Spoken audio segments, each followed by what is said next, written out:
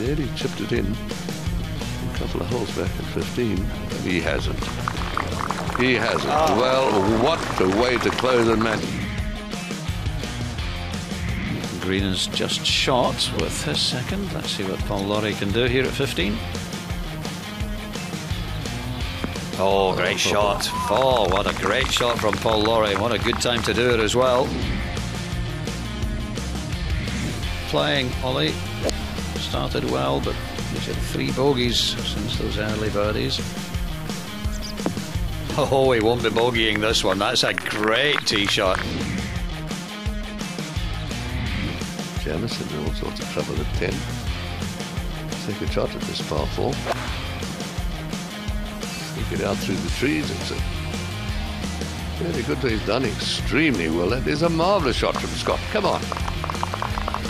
437-yard par 4. He's mighty strong, but he reaches the front of the green. It's very impressive. Straight into the breeze. Big high hook.